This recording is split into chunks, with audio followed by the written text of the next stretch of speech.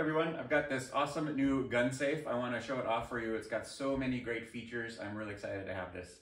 So first of all, on the exterior, this is different than a lot of gun safes because the electronic code actually has an exterior battery compartment.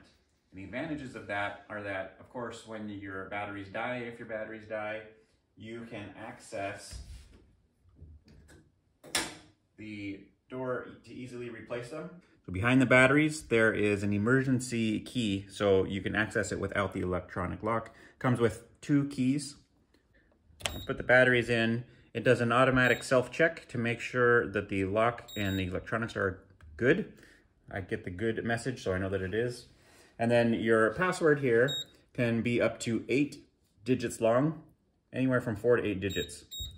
I've entered one that's 1234, 1234. Hit start and it says open. So now I can twist this top knob first and then unlock the safe.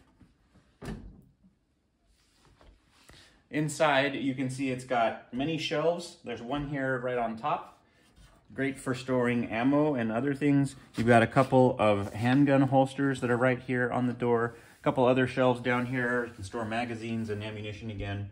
And inside, we've got 2 buttresses that will hold up to 5 guns or 6 guns with the smaller buttress.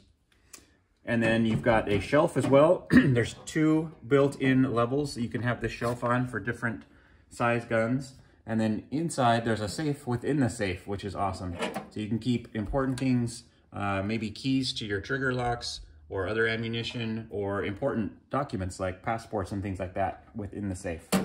Separate set of keys for that, and comes with 2 again. Inside the door, there is a hidden button, red button here on the side. So when I press that, I get the prompt to set a code. I'm just going to enter 000 000 000 0. 8 zeros. Start. It says in. My new password is now in. It displays what you've entered, and it's set now. This whole gun safe is made of heavy-duty powder-coated steel, and it comes with 4 wall anchors as well, so that you can make sure to secure it in place. It can't be carried off or is not going to tip over, most importantly. I'm going to grab some guns and load this up.